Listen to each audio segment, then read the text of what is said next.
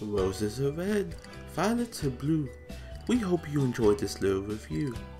There will be language that may be explicit, so keep out of reach of little kids. Also, there may be spoilers galore for the Sailor Moon franchise and another movie for sure. Last but not least, most important of all, the opinions expressed do not reflect Dub Talk as a whole.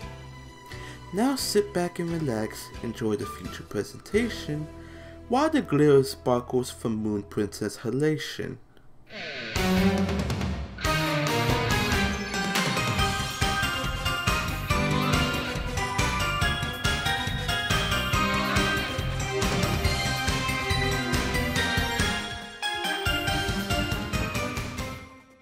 Hello everyone and welcome to Dub Talk, where tonight a couple of Moonies get together to discuss the latest dubs and theatrical releases.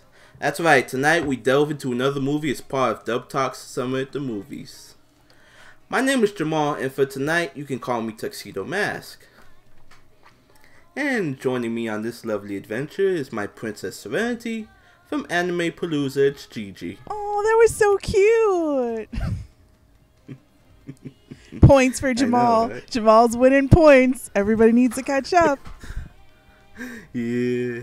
And in case you couldn't tell, tonight we'll be covering the Viz Media dub for Sailor Moon R, the movie, The Promise of the Rose. Based on the 1991 manga series, Pretty Guardian Sailor Moon, by Naoko Takeuchi. This has been a moment over 2 decades in the making. Now, for those of you new to the Sailor Moon franchise, or for longtime fans of the show, here's a synopsis for you. Long before Mamoru found his destiny with Usagi, he gave a single rose in thanks to a lonely boy who helped him recover from the crash that claimed his parents. This long-forgotten friend, Fiore, has been searching the galaxy for a flower worthy of that sweet gesture long ago. That mysterious flower he finds is beautiful, but it has a dark side. It has the power to take over planets. To make matters worse, this strange plant is tied to an ominous new asteroid near Earth. Faced with an enemy blooming out of control, it's up to the Sailor Moon and the Sailor Guardians to band together to stop the impending destruction and save Mamoru. Now we will be discussing Viz's cast from top to bottom, because Studiopolis' crediting system is nonsense. Oh my god. As well as give our thoughts on the performance in the movie as a whole. Now, since this is a dub review, there will be no predictions because it would be stupid at this point. It really would. And as always, we're going to start with the ADR director and scriptwriter. ADR director is Suzanne Goldish, while the scriptwriter is Seth Walther. Suzanne Goldish, other work she has directed 100 episodes of Bleach, K and K Missing Kings, Tiger and Bunny, as well as the majority of the Sailor Moon franchise. Oh my god. Oh yeah. That girl's gonna never be out of a job for the next 3 years. I know, right? As for Seth Walther, other works he's written for is Bobo Season 2. He's written for Digimon from Season 2 of Adventure to Data Squad. Ugh.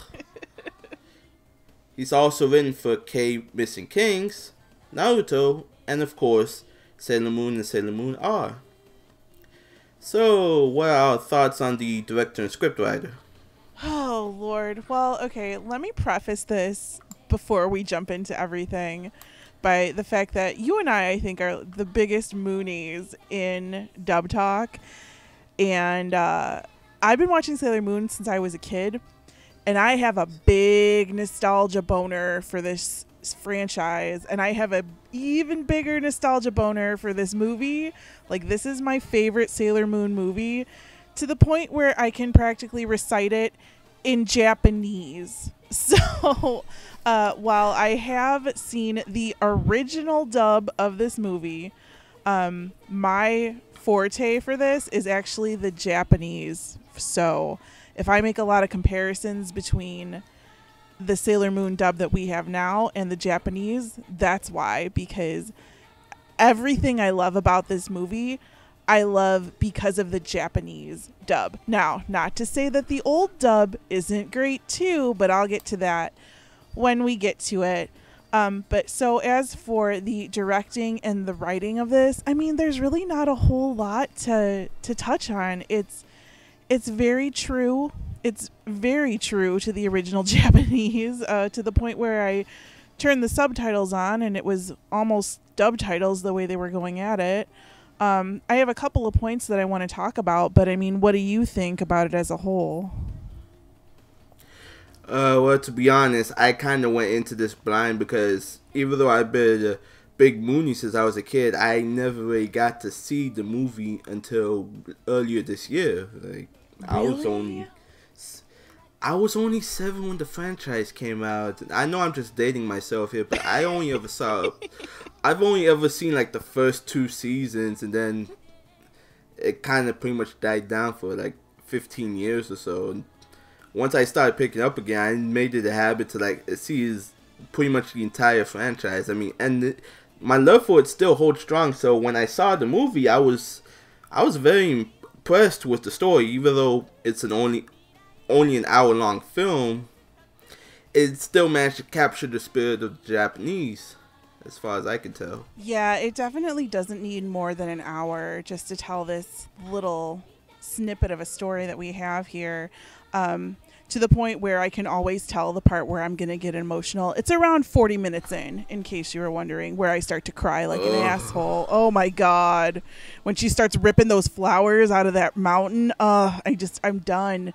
But there were a couple of points like in the Japanese that I was just really hoping that they would keep in the show. And other than one, I think it was very true to it. Like the one I was really hoping for was, and this is like a directing choice and a writing choice also, is when they're fighting that first flower monster and Usagi gets like thrown into that empty cafe or something. And remember when Chibiusa's like on top of her and she like covers her mouth so she can't breathe? You know what I'm talking about? Yeah. That's like, and there's like no sound for like 7 seconds. Like that's in the Japanese, and like every time I watched it, I thought my poor DVD was broken. I called my dad and I was like, why is nothing happening? And he's like, just wait for it, little baby Gigi, wait for it. And then all of a sudden she'll start to breathe again. So I'm so happy they decided to stick true to that and not put any kind of noise or any kind of talking whatsoever in there.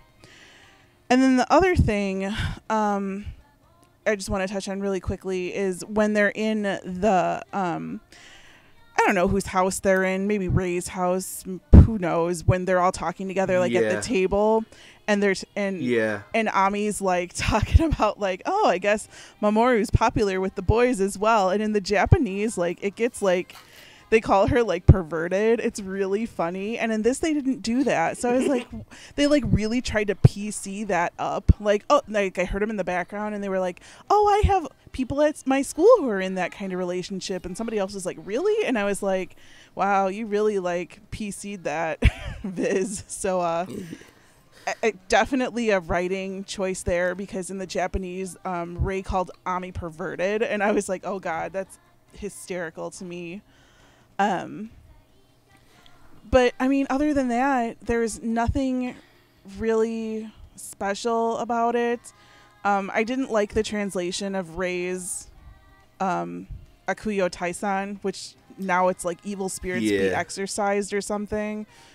And then like the pronunciations are so different from what I'm used to. I was just like, I know that's a Japanese thing. Like they have to get it approved by the Japanese licensors and everything, but just that's my way with every California dub. It seems like the pronunciations aren't what I feel they should be in like sitting right next to the Japanese talking, but yeah, I definitely see where you're coming from. I think that, it is more of a mandated choice But for me, sometimes it also tends to be LA dubs in general. Like sometimes it can be a little jarring compared to the Japanese, but not every dub's gonna hit it right exactly. There's always gonna be some kind of deviation. Exactly. And I have a confession to make. Is this is like the first time I've listened to the new dub of Sailor Moon. Even though I own it all, this is the first time I've actually listened to it, other than like 3 episodes of Crystal. So this is my first time hearing all these characters, and oh man. Oh man. Yeah. And speaking of the new dub, let's move on to pretty much our first batch. We have Artemis and we have Luna. They are both loyal servants to the Silver Millennium family. Artemis trained Minako as Sailor V and has remained by her side ever since. Luna is training Usagi as both a guardian and as a princess. Both have a sibling relationship with their master, as well as romantic feelings towards each other.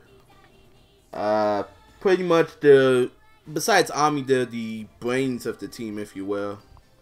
They take... Oh, fuck. Why am I back?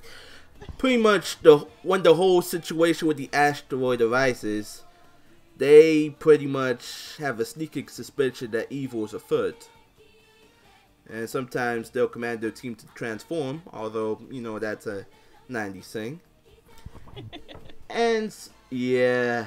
And so, Artemis is voiced by John Young Bosch, while Luna is voiced by Michelle Ruff.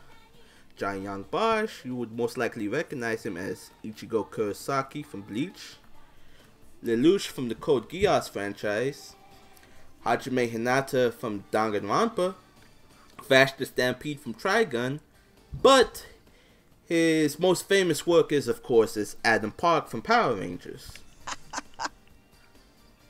Oh yes, the He's Black Ranger strikes again. transforming. Yes. As for Michelle Ruff, other works you've seen her in is as Rukia Kuchiki in Bleach, Yoko Littner from Gurren Lagann, Fujiko Mine from Lupin the Third, Part 2, 4, Mystery of Mamo, and The Woman Called Fujiko Mine, as well as Crimson Viper from Street Fighter 4 and 5. Now, what do we think of the 2 Guardian Cats? The Captain Expositions that we have here. Yeah, pretty much.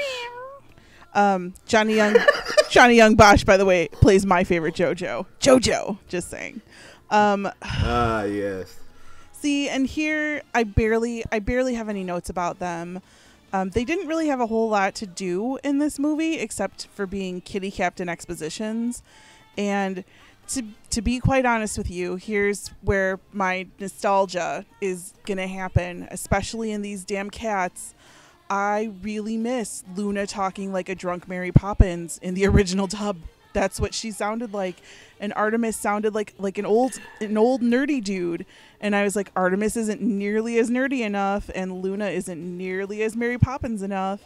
And I know in the Japanese, Luna sounds like normal. She's like a teenage girl, but I can't get behind the new ones. They did fine. They did fine for what they had, but for somebody who grew up with this, I miss them. I wish they would have done something a little bit different, or like to make them stand out, and they just kitty exposition. Yeah, I have a feeling you and I are gonna be butting heads a lot tonight. We because are. Where I stand from a nostalgia standpoint, I thought Artemis in the original dub was okay. He sounded like he had you gotta keep in mind, I was 7 when I heard the original dub. So Artemis sounded like he had a bit of a Brooklyn accent, and that was a little off-putting. And Luna, I didn't like her at all, because Luna, it sounded strange to me as a kid, and then when I go back to listen to it, it still sounds strange to me. It still sounds off-putting, but that was the way they marketed it, because they thought, hey, a British voice would be good this time. I mean, Mary Poppins is around, so why not? Exactly. And, I don't even know how old... Sorry. I don't even know how old I was when I was watching this. I just knew that I watched it a lot and I had everything like on tape, like tapes from somebody else that were given to me, and I was like, what is this? So I mean, that's probably where it comes from. All I know is I was watching it on UPN back in the day, and I didn't even know it was on Toonami. I didn't even know Toonami was a thing back then. Like, I didn't either. But I mean, back then, if I had to listen to the original dub, I probably still would have found it off-putting. But as for the new dub, they did a pretty good job. Just wish I could have heard a bit more. Yeah, and in the earlier episodes, like in season 1 of the series, it's all Kitty exposition. It's all Luna and Artemis all the time. So I have a feeling like once we go back and watch that, we'll get a better sense of who they are as their characters. But in here, there wasn't a lot to talk about.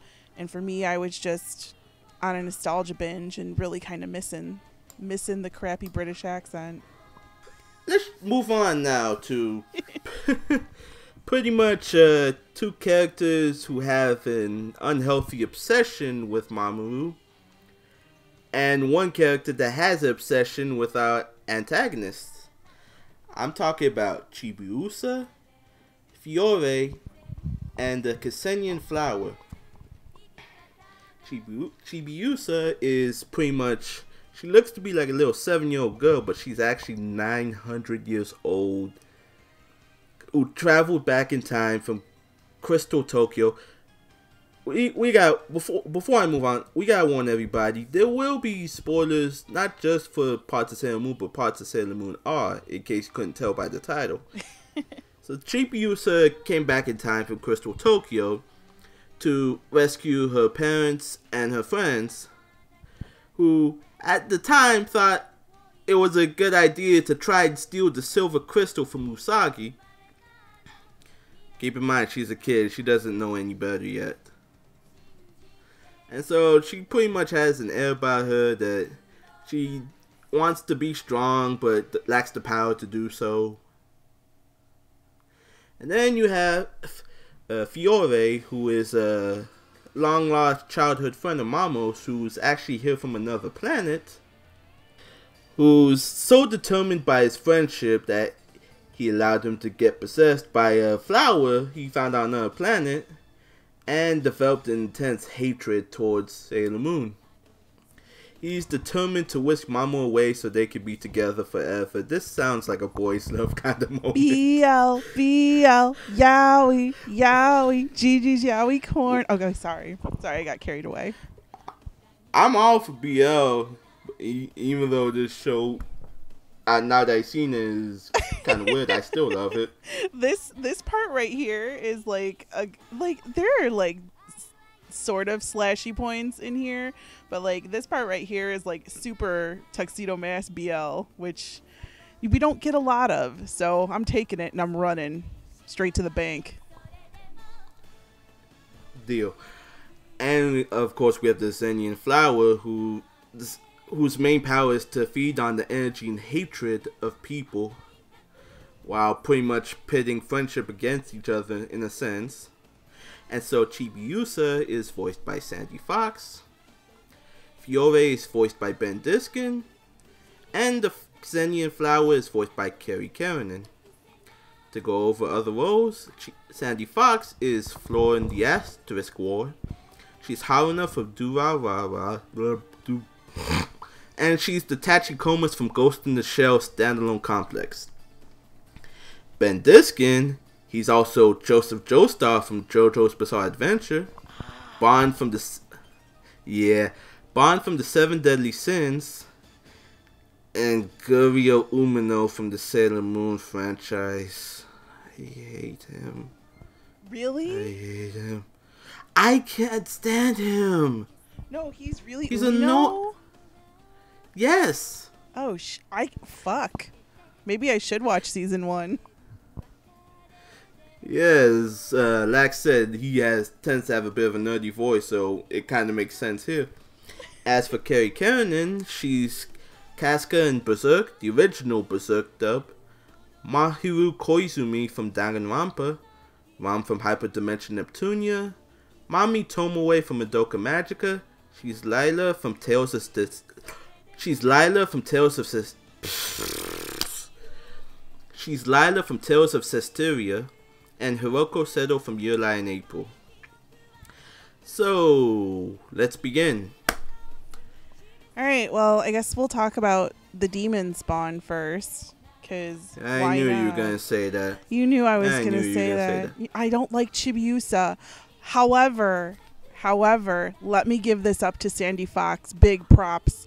I did not hate this Chibiusa in this movie with her voicing Chibiusa. Like, I felt that she was an actual tiny small child instead of somebody who came from 900 years in the future and knows her way around the block and had that black lady still in her. So I was like, okay, Sandy Fox, I can get behind you doing this 1000%.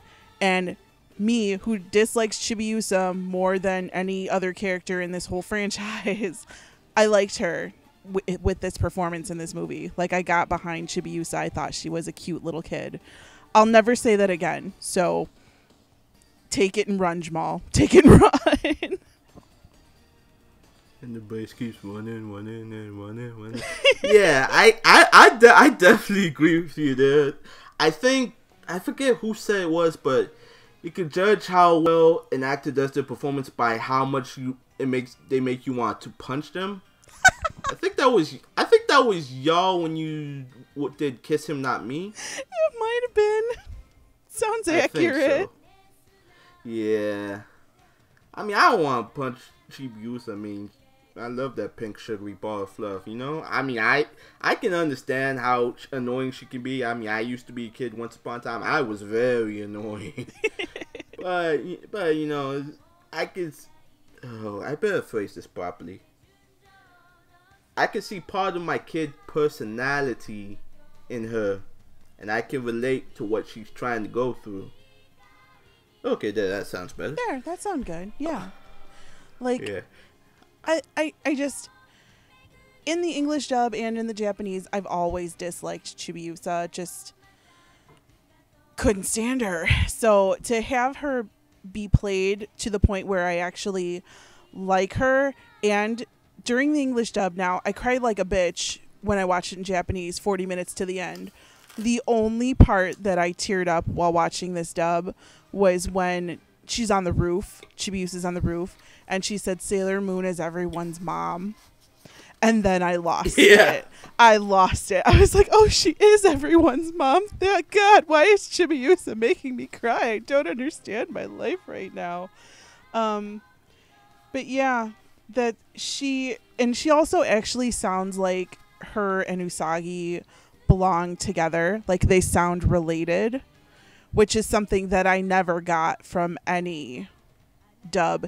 Even when the Japanese voice of Chibiusa stepped in and played Usagi for 2 episodes in the original Japanese, never did I feel like their voices were similar at all. But here I really felt that they were family and they were related. So, I mean, Sandy Fox is getting all my props here. Like, seriously, this is probably going to be the highest props for, well, maybe. I'll keep you in suspense. All right, then. And with that being said, let's move on to Ben Diskin. What do you think of him? Ben Diskin. Fiore. Like, I'm like on the fence with this because when he was human, I didn't feel the same amount of danger, and I didn't feel the same amount of dread when he was like the human for the couple minutes at the beginning.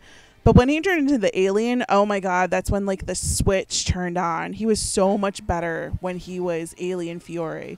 And then when he became Red Fiore at the end, forget about it. He was like sexy bad. I was like, drop the mic. Yes, please turn my planet into 1,000,000 flowers. I don't care. Whatever you want, Fiore. Whatever you want. But I mean, it was good. There definitely was a point where I feel he turned the switch on. And once he got to that point, I believed it. Plus Fiore, plus Memoria forever. BL for life. Yeah, I agree with you there. Because to me, he sounded like if Bryce. No offense to the actor I'm about to mention here, but he sounds like if Bryce Papenbrook could be emotional. He had that. He had the same tone as Bryce Papenbrook, but he was able to tackle the emotional scenes, as well as tackle the obsessive tendencies that Fiore has.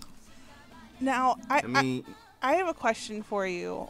First of all, I couldn't find credits on my Blu-ray at all, so I don't know if they were actually there. But does Bryce Papenbrook voice Baby Mamo or Baby Fiore? No, I think that's all. No, Baby Fiore was Ben Diskin as well.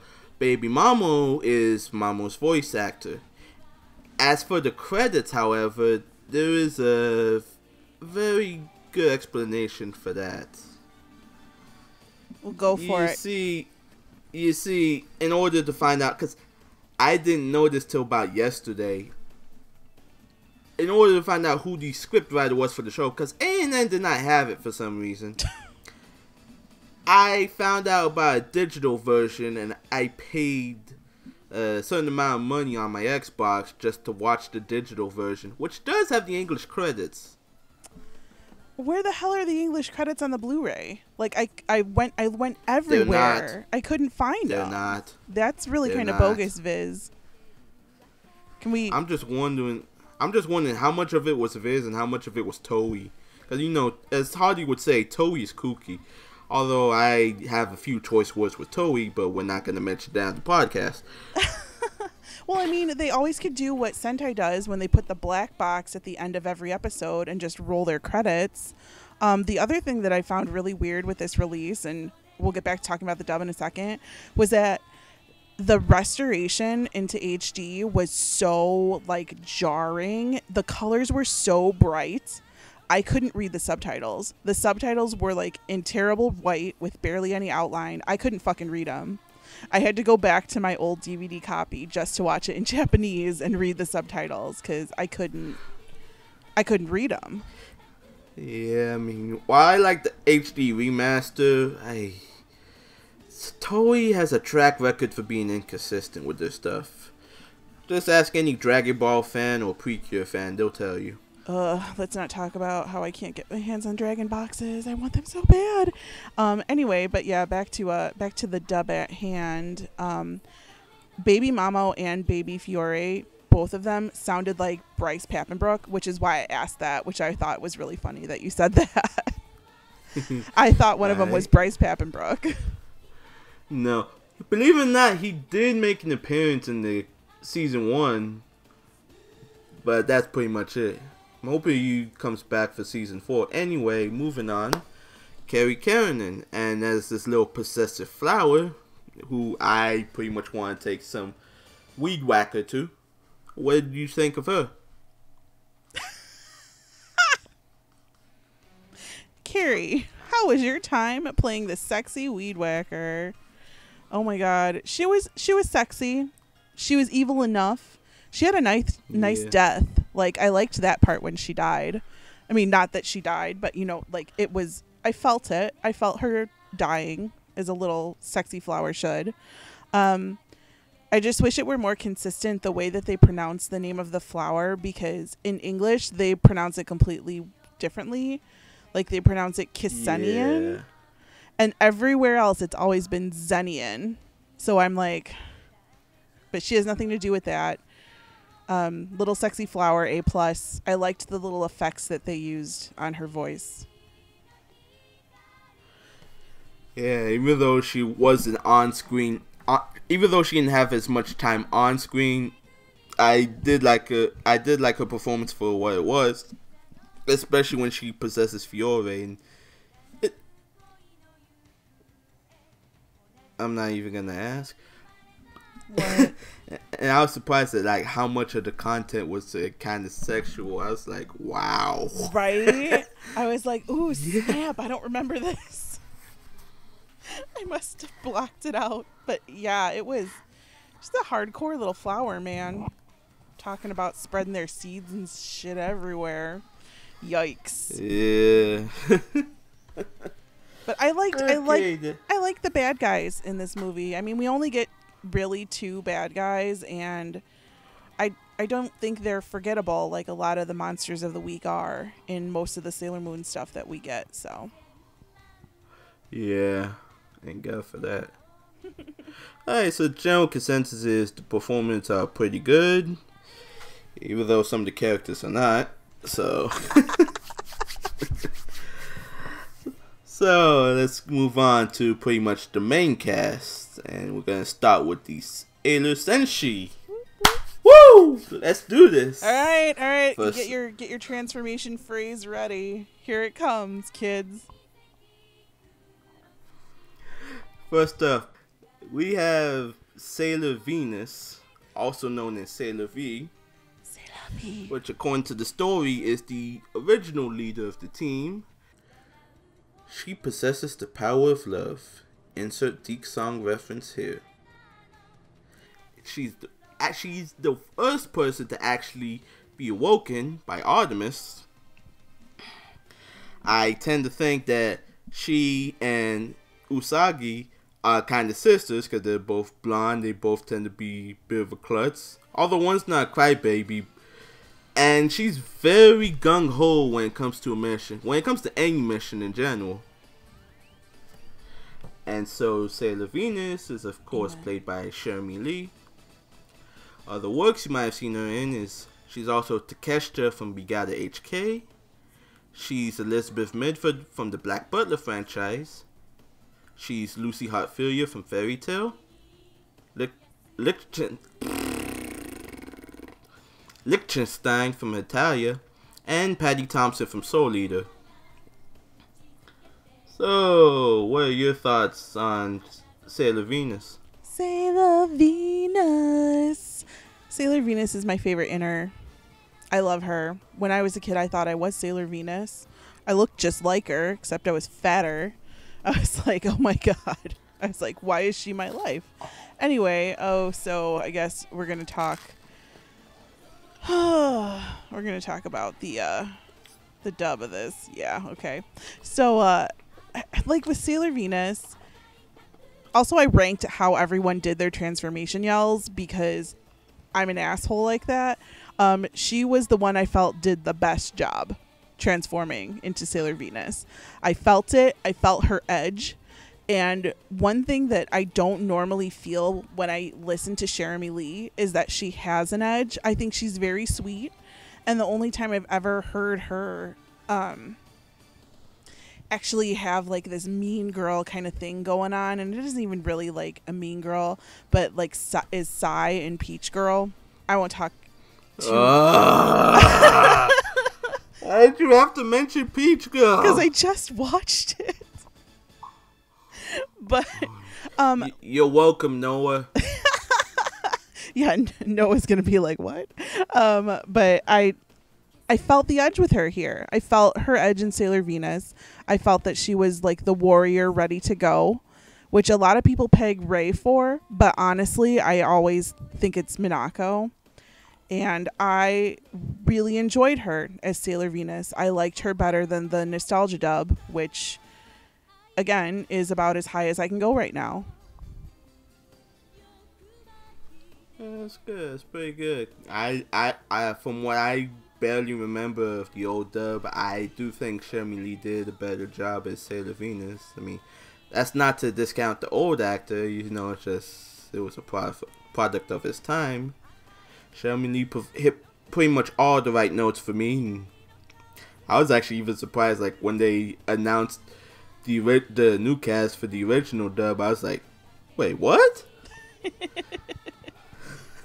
Like, you know, a lot of sorry, go ahead. Because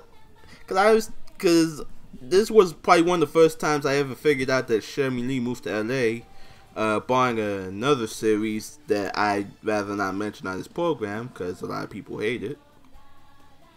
But yeah, I did find she did a very good job overall in this role, and I really love to see more of it. Yeah, she has everything going for her to be like the perfect Sailor Venus, and I mean, it made me forget about the old one. It had notes of the Japanese performance in there, which is always good, so I can see why they cast her. But Jeremy Lee's knocking out of the park. I think she's adorable. Like, I really like Jeremy Lee, so I was very happy to see her in this anime in any way possible. And then the fact that she's like my favorite inner senshi, I was like, yes, girl, queen. So very impressed. Very impressed. I'm giving you the V right now for victory. You can't see it, but I'm doing it. I'm just very sad and very sorry I couldn't get an autograph at AB. Me too. I missed her the entire time. Yeah, her and the actor for Tuxedo Mask, which we'll be getting into. But general consensus, we love Jeremy in this role. You pretty much getting high marks from Gigi, girl, because you're playing her favorite inner senshi. Yeah, V. C'est la vie. Good job. Now we're gonna get to my favorite inner senshi. Here comes the thunder. It's Sailor Jupiter. Nice. Oh man, just talking about her is gonna put some sparkling white pressure on me. pretty much, and I'm going backwards in case I haven't realized. Pretty much, she was the fourth Guardian to join the team.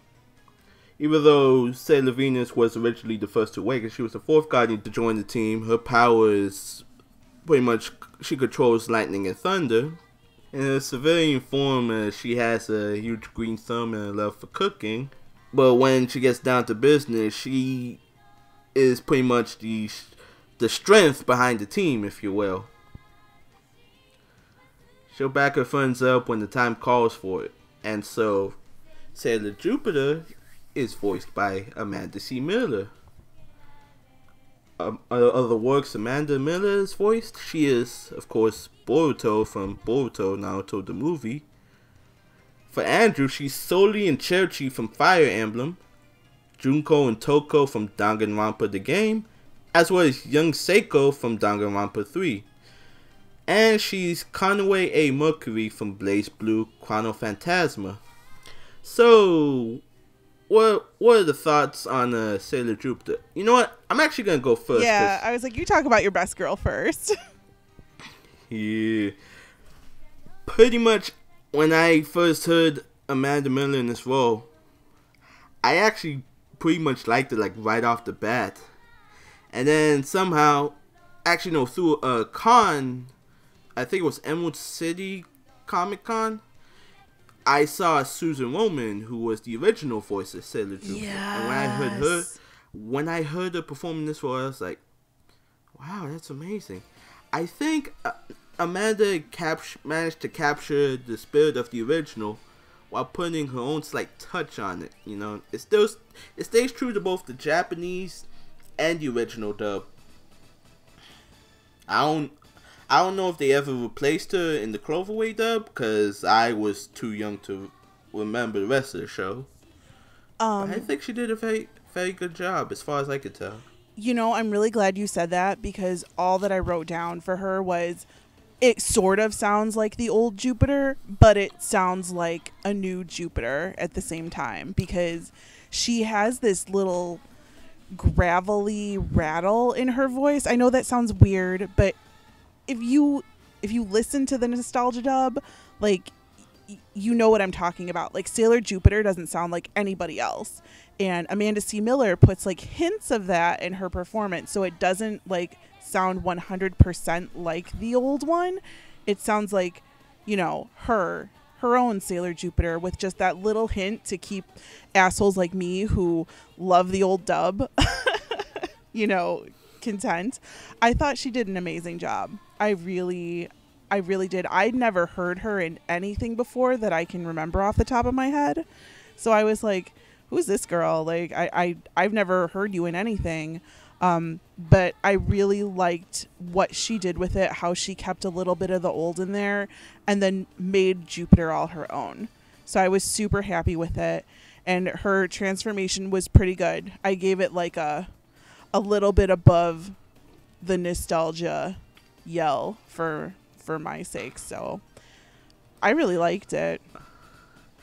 I'm glad you say that, because one thing about Amanda Miller, as well as I want to say most of the Senshi, Amanda Miller, her favorite Senshi is of course Sailor Jupiter. So when she got to perform as her, she was very excited, and you can see how much dedication went into that. She really did. I feel like she did her homework. Like I feel like she went back, and I don't know if she did this, but to me it feels like she went back and watched some of the old one just to see how it was, and then put like the tiniest parts of it in there. Maybe that's just how she is, because like I said, I haven't heard her voice anyone else ever that I could peg, but I was super happy with it. I've met her twice in person. That believe it or not, that's how she actually kind of sounds. Really? So, she's pretty cool. Oh, that's cool. Good job, Amanda C. Miller. You're good. You're cool, girl. I'll buy you a drink. Yeah. All right. So, of course, general consensus: we love this performance very much. Some more than others. Best so let's move on. Yeah. So let's move on now to, of course, the one dealing the Ofuda, the Ikkyo Tyson, Sailor Mars. Of course, Sailor Mars' power is pretty much the power of flame as well as the power of divination. She's pretty much a psychic. But also a bit of a hothead, especially when it comes to dealing with Usagi and her childish nature at times. But deep down inside, she has heart, and it shows. And so Sailor Mars is voiced by Christina V. And other roles you might have seen her in, she's Louise from The Familiar of Zero, Noel Vermillion from Blaze Blue, of course, Killua Zodic from Hunter x Hunter 2011, Kotori Minami from Love Life, Velvet Crow from Tales of Every time. Velvet Crow from Tales of Systeria the Cross, and Koharu Seto from Your Lie in April. So, what are our thoughts? Sailor Mars, Sailor Mars. She has the best song, by the way. Her best BGM, Sailor Mars.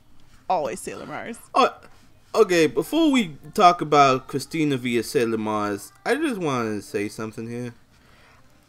Maybe it's just me, but I found that little BGM during the transformation sequence a little off-putting. Really? Just a tiny bit. You know, it was... I'm so used to it that if I don't hear like them singing in it, like it just makes me sad. I'm like, why are they not singing in it? Because in the nostalgia dub, they don't. Yeah, I can understand it. I like it too. It's just that for the scene, you know, when they stop battling. Oh yeah, it does kind of take you out of it. But one of the big things, like, I guess when the movie first aired, was that people were going to get to see all new animation for the transformation scenes. And I don't quote me on this, but I think they might have redone the music too, just for the movie. So that was like a big deal. Like, I remember watching it and I was like, it's so different from what's on TV. Oh my God. Baby Gigi was very excited by those transformation scenes. But yeah, Sailor Mars, Christina V. First of all, I was so afraid that I was going to hear Killua through the whole thing, because that's what I know Christina V from. However, I didn't, so I was very excited about that. And actually, she is the closest sounding to the nostalgia dub. Like, she nailed sounding exactly, almost like perfectly, how the first Sailor Mars did. I didn't watch it like once the second half of R kicked in and S, once they dubbed that. Yeah, no, I wasn't touching that with a 10-foot pole. But she sounded closest to original Sailor Mars. So I was like, yes. I was like, nostalgia is happening. The glitter, the sparkles, it's so wonderful. All for Sailor Mars. When you say that, I feel like I'm back at AB and you and me are doing the sing-along.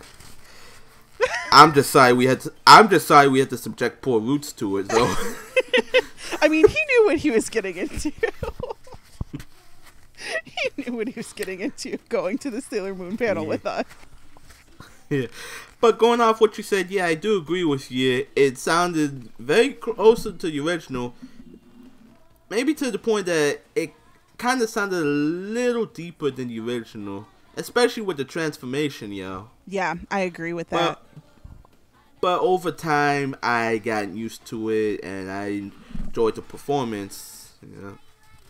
Yeah, the one thing I have to say about it was that Sailor Mars, for me, especially in the Japanese, when Usagi gets hurt up on the asteroid and when they're trying to revive her, she broke me. Like, Sailor Mars would break me every time, just her screaming Usagi, like without the Chan, because, you know, they're close enough so that she never says Usagi-chan. Breaks me every time. So I was really, really hoping that I would get that same kind of emotional performance from Christina V out of this, and I felt it was like a couple of steps under. Like, it didn't tug at my heart as much as the original. I didn't cry. So I was really, really hoping for that, because that's so much of what Sailor Moon R the movie is about the bonds between these girls. So if you don't believe that Sailor Mars is in physical pain because Usagi is dying, like, that's where I always felt it was with Sailor Mars, and I didn't feel it as much here. It was fine. Like, I think it was good for her performance of it, but just comparatively to the Japanese, like, I felt like the Japanese was like a 10 and this was maybe like a 7.5. Yeah, I can understand from your point of view. I mean, to be honest, I can't remember if I tore up at that scene. I think the only time I ever really tore up when Mars was involved was when she was dying. When what happened at the end of season 1, you know? Oh, yeah. With all the Guardians. Holy shit, man. Tears started coming down my face, man. Like, that was like 2 episodes. I did not stop crying for like 2 episodes. I was like, it's 45 minutes. I'm still crying. Why is this happening? But I was like, oh my God. And no matter how hard I tried to binge that episode, even the prelude to that episode, it gets me emotional. You can't do it. Like, because you know what's coming if you've seen it already. And it's just like, I don't want to go there.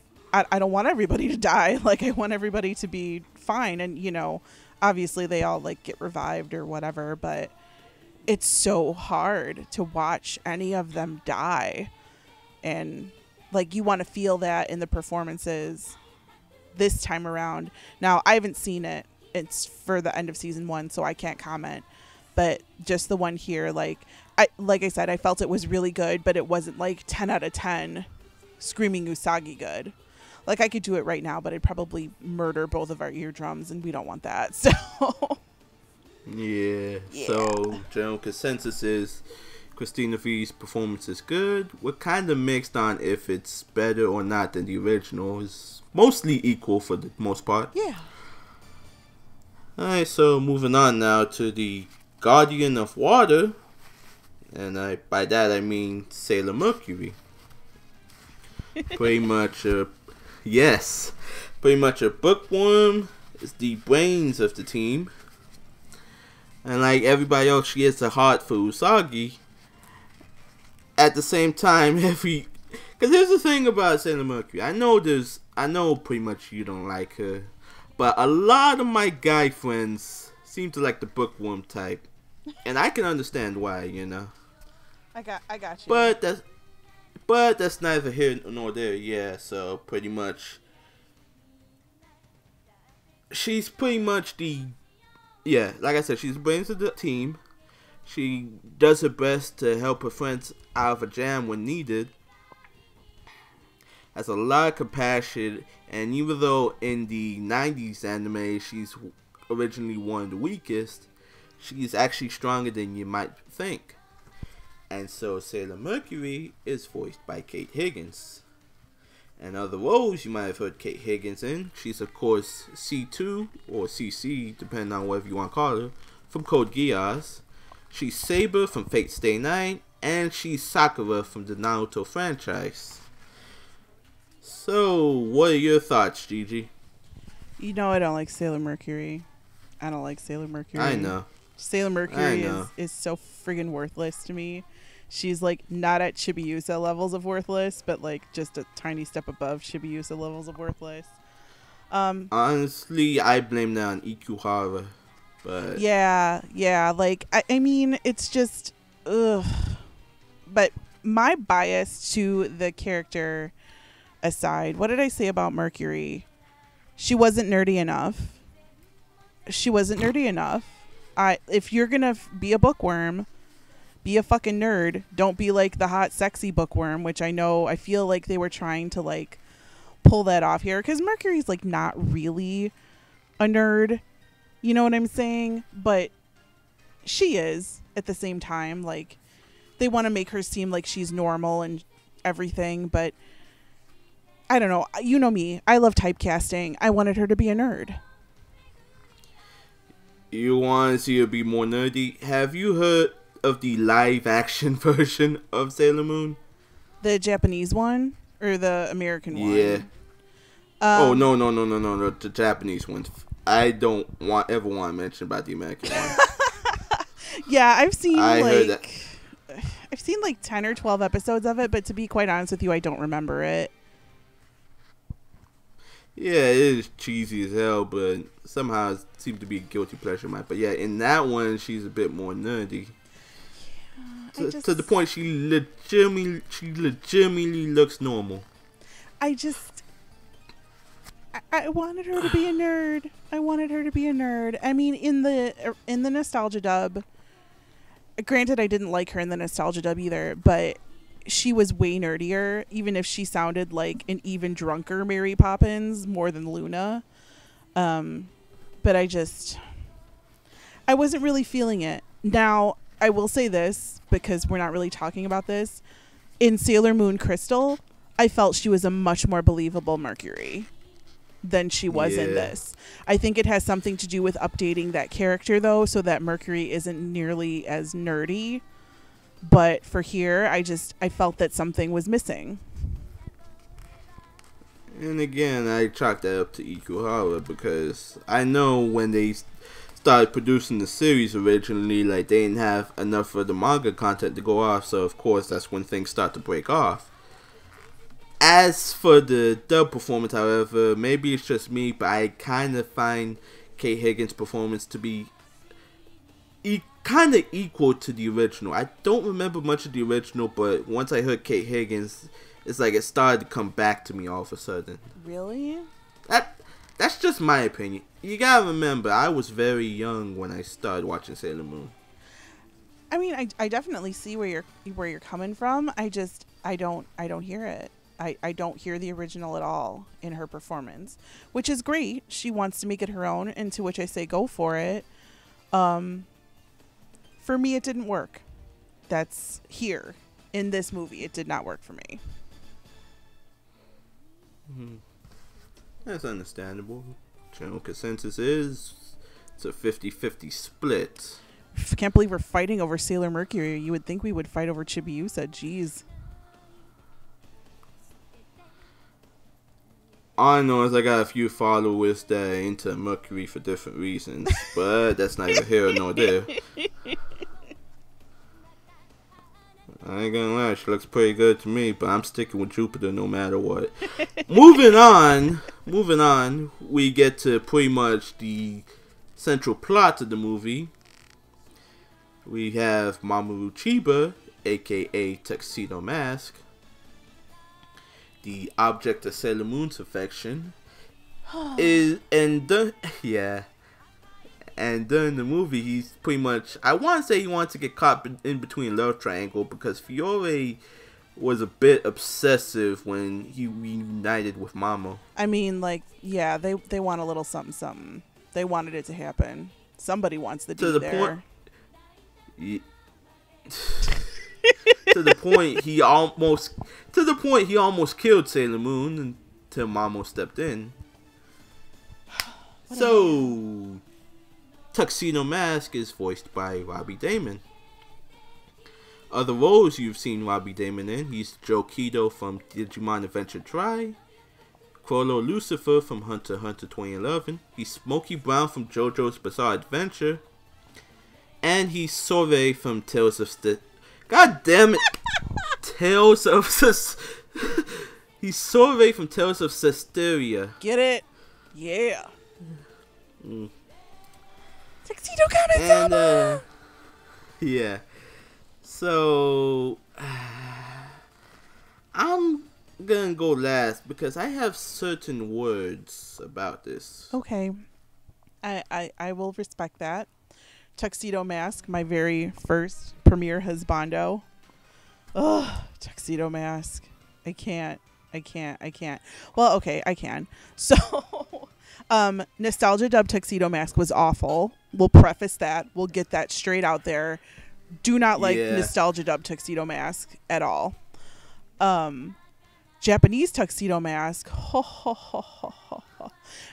However, such a contrast between the Japanese and the new dub. Like, Robbie Daymond has a completely different tone of voice, which, here's my thing. When he's Mamoru, when he's Mamo-chan, I think Robbie Daymond is fan-freaking-tastic. When he's Tuxedo Mask, he does something weird. And what the fuck was it? Because I wrote it down. When he's Tuxedo Mask, like when he has the tuxedo on and the mask and the cape, I feel like he sounds kind of pretentious instead of like the royalty that he's going for. Like, I feel like there's this bit of a fakeness in it so that he doesn't sound like royalty, like, because Tuxedo Mask ideally is a prince and a king. I don't hear the royalty in there. I just kind of hear like he's trying to fake it. But when he's out of the cape, Robbie Daymond is, oh my God, please marry me, Tuxedo Mask. You know what I'm saying? Like, yeah. Not to say that it's bad, because it's really not. Like, I love it, and I just... what the hell else did I say? His tone of voice is just much higher than the original Japanese, which plays the whole thing completely differently to me, and it works for this dub. It really does, I think. But I want to feel more sincerity from him when he's got the cape on. Yeah, it kind of leads into what I have to say, because I can understand some of your points. Mm-hmm. I do think the pretentious part comes from all those speeches he gives every time he throws a rose down, because it was the 90s were a weird time. I gotta throw that rose. Yeah. Hold on. I gotta make a speech first. It's not gonna make any sense. Exactly. Hold my beer. That's why I can. That's why I can understand it comes off a little pretentious to you. To me, Robbie tends to be kind of suave, which I can appreciate in certain roles, like here. And Sorey was kind of weird because he played like a little kid or something like that. But his role in a Digimon Adventure, which I did not like. I'm just gonna come out and say it, because I'm never gonna get a chance to mention this again. I did not like his role in Digimon Adventure Try, because I felt in that show he gave a hot-butted sex voice to a guy that really didn't need it. Like, he's supposed to be a nerdy type. Oh no. And it sounded a bit too suave for my liking. As a matter of fact, no offense to Robbie Daymond, if I had known we were going to put movies down for the W Awards, I would put Joe down as my worst performance. But back on track, if you compare the two, I mean, they're both in high school and they both have kind of a secret. If you think about it, I did like him in this role. Yeah, it's a stark contrast to the original Japanese, and I know because you've met the original Japanese. Yeah. Oh, he loved me. He took a picture of my Ida bag. He posted it on Twitter. Then I freaked out in Steph's car. It was really funny. Yeah. But for what it's worth, I think he did a great job. I don't remember much of the original, and I probably should never remember the original. But don't. Robbie did a good job regardless. And even if you go ahead. Yeah, and again, the couple episodes of Crystal that I've seen, amazing job in Crystal. So I think it has something to do with how the character of Mamoru is updated. He makes a really good updated Mamo-chan. I know Tuxedo Mask is a pretentious little fuck sometimes, but when he's saving Usagi, I want him to be that prince. I want him to, whisk her away on his white horse and cover her in his cape and take care of anything that ails her. And I didn't get Prince. I got Duke. Again, the 90s were a weird time. Yeah, I know. And speaking of whisking his girl away, of course we're going to move on to the titular character of the movie, Sailor Moon. Also the object of Tuxedo Mask's affection is the reincarnation of Princess Serenity and future Neo Queen Serenity. The self-proclaimed guardian of love and justice would do anything to look out for her friends.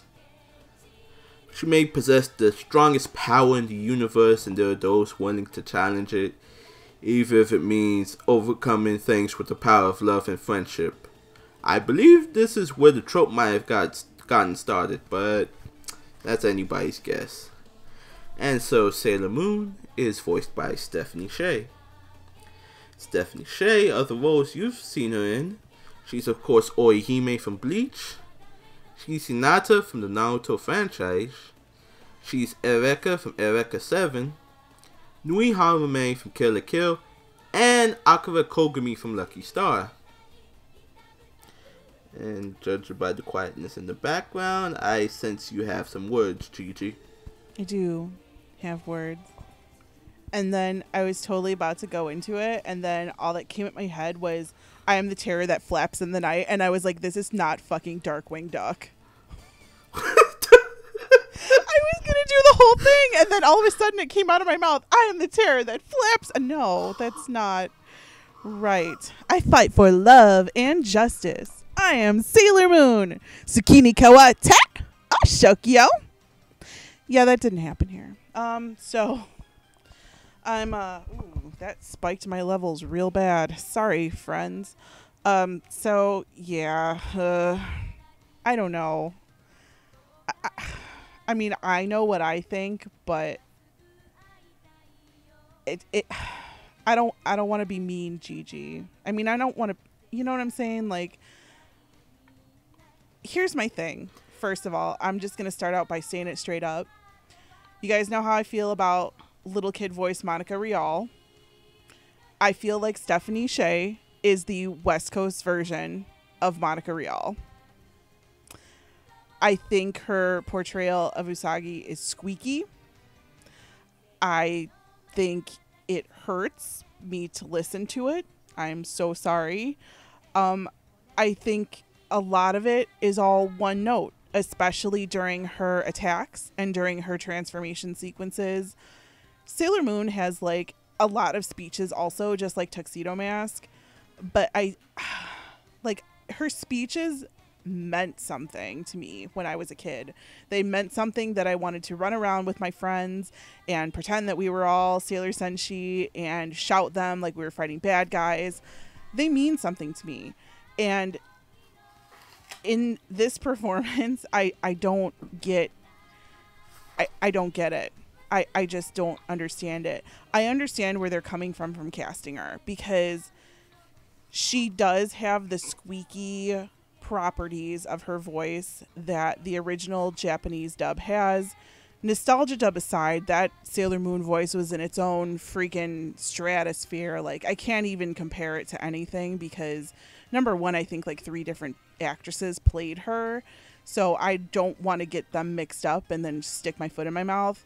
But just between this and the Japanese, they are very similar tonal wise. And I do think that Japanese Usagi is, again, very high pitched and very squeaky, which ideally I wouldn't like, but I guess because I'm so used to it and that I went into it knowing that that was how it was going to be, that it was okay. And I felt the passion behind everything in the Japanese, even when they say, you know, in the name of the moon, I'll punish you 200 times.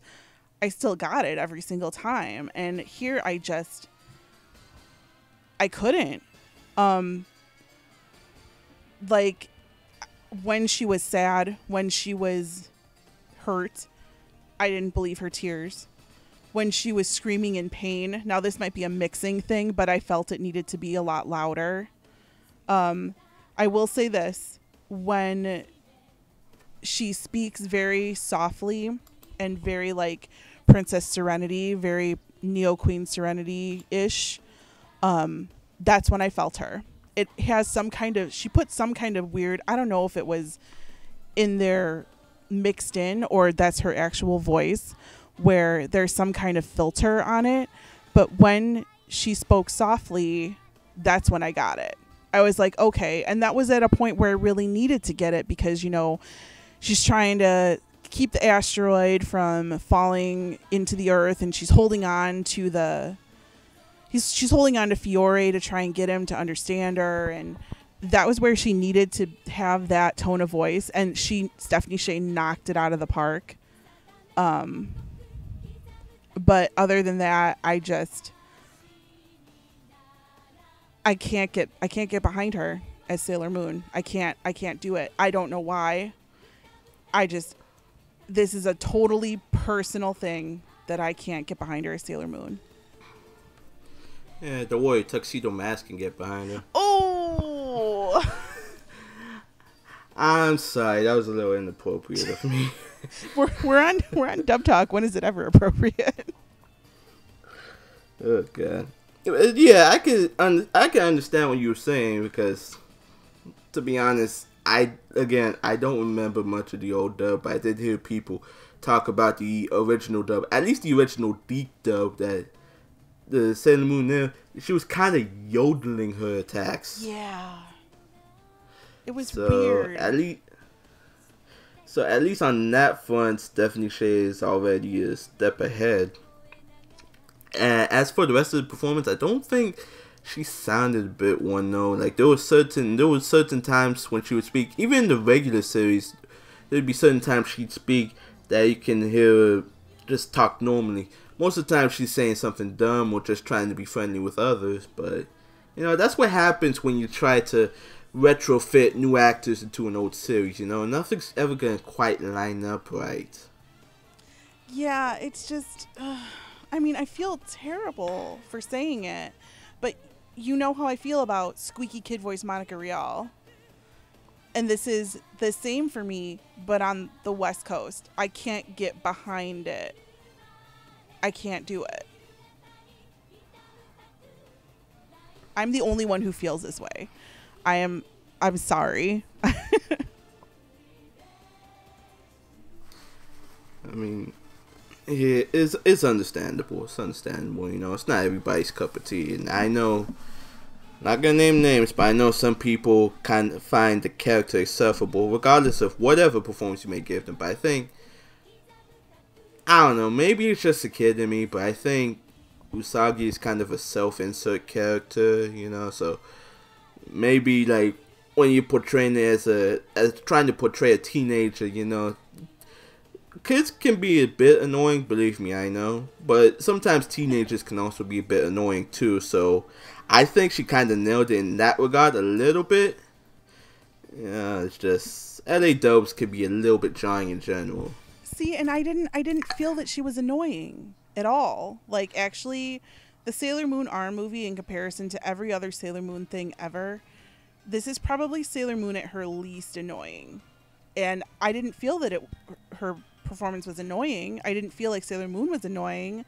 I just felt it was, for most of the attacking, which this movie has a lot of fight scenes, I just felt it was very one note. Like, I wouldn't want to run around with my friends screaming it. I just wouldn't want to do it.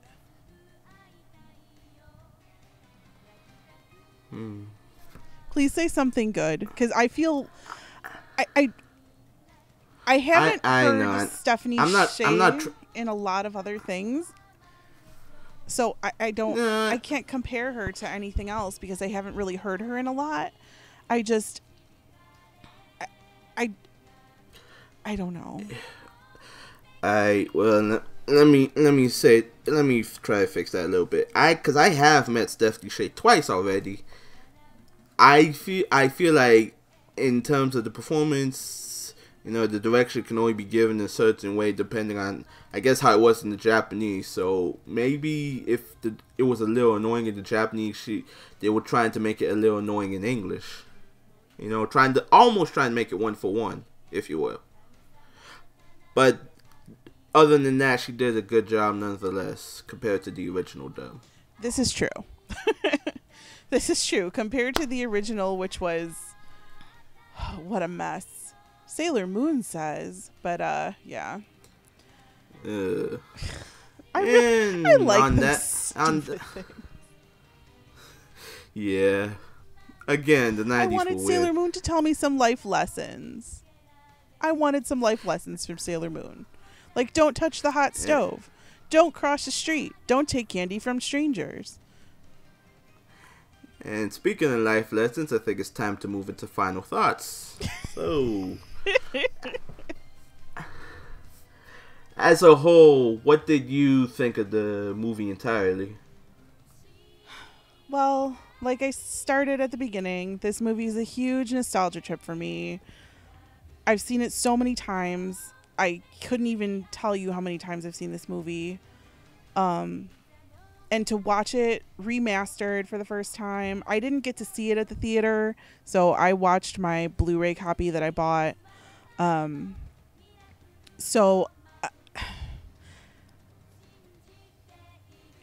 As for the dub of it, if I have the choice, I'm going to watch it in the Japanese every time, just because as soon as I learned how to read, basically, I was reading the subtitles for this movie. Like, it means so much to me and is such a part of growing up that that's what I remember it with. I think the dub tried their best to both be faithful to the original, especially in the directing and the writing, as well as have everybody's own spin on it. Some of it worked, some of it didn't. But if I have the choice between watching, nostalgia dub, new dub, or Japanese, I'm going to pick the Japanese. But not to say that it's awful. Like, I was, honestly, I was expecting it to be awful. And it wasn't. So I'm very grateful, and I'm grateful for Viz picking it up and doing everything they're doing with the Sailor Moon franchise right now. In the dub, I'd give it a solid 7 out of 10. If I rank the Japanese a 10 out of 10, I'd give it a solid 7. Understood. As for me, this was actually, in my entirety, this was actually the first time I've ever seen the movie. So I was pretty much amazed and maybe slightly disappointed. But that's because mostly it's a product of its time. And again, you're trying to retrofit something new into something old. Something's bound to be lost in translation, whether it's the directing a little bit, the writing, the voices, who knows. At least we know now that a movie like this can age well if given the right treatment. Except for that awful CGI asteroid, though. Let's not even talk about that. It was 1993. Let's move on. Okay, then. And on that note, it's time to end. If you want to watch Sailor Moon R the movie, it's available now at Right Stuff, Best Buy, or wherever you buy your anime. There's also a digital version available in the Xbox and PlayStation store. As for the rest of the series, you can buy the classic series, which is dubbed up to Season 3 on Blu-ray and DVD, as well as Crystal, which is up to Season 2. The show is also available digitally on Xbox and PlayStation, as well as Hulu, Yahoo View, and Viz, with all 5 seasons of the classic available subbed and dubbed up to Season 2 for some reason. Just know with Hulu, you get a month free trial depending on if you want to watch with limited or no commercials. If after 1 month you do not want to continue, make sure you cancel because a credit card is required to set up and they will pull money out of your account. As for us and our shenanigans, Gigi, why don't you give yourself a plug? My name is Gigi. You can follow me on Twitter or on YouTube at AnimePalooza. When I am not doing unboxings of the ridiculous amount of Yuri on Ice merchandise that I buy or talking about shoujo trash, you can find me over on Twitter posting fan art of beautiful things because that's how I like to live my life, and talking about my waifu, Sailor Uranus, which hopefully we'll get to talk about coming up eventually. Hopefully. Yeah, that might be for another day. Might be for Not another saying day. anything. Not saying anything. Wink, wink. Wink. Throws glitter. Sparkle, sparkle. As for me, I'm an assistant editor for the Dub Talk podcast. I can be found on my other channel, Jamstar1, which is collecting dust in terms of content. I have a blog, which is also collecting dust in terms of content. Not really doing much at the moment right now. Come to our panel at also A-Fest. Please come to our panel. Yes. We'll let you know when it is. Dub Talk will be at A-Fest in, when is it again? August 17th, I believe. We will. The weekend of August 17th. Yep. In Texas, so come and see us, come say hi, and we will have a panel. As soon as we get details about it, we will definitely post it for you all to enjoy, and we will be recording it in case you can't make it down to Texas, so you can see it on our channel. And Jamal, why don't you tell everybody about the channel? Yes, as for our channel, you know, the thing you're watching this episode on, we are on YouTube at dubtalkpodcast. We can also be found on social media by the same name on Facebook, Instagram, and Tumblr. Oh, we have a Facebook now? Make sure. I think so. Shit, I didn't know. I'll post it in the description later. Sounds good.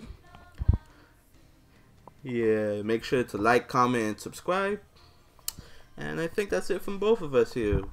And from here at Dub Talk, we wish you a good night. Love your faces. And otaku on. In the name of the moon, we will punish you. But not that bad because we love you. No, you're all good people. Thank you for watching. Good night, everybody.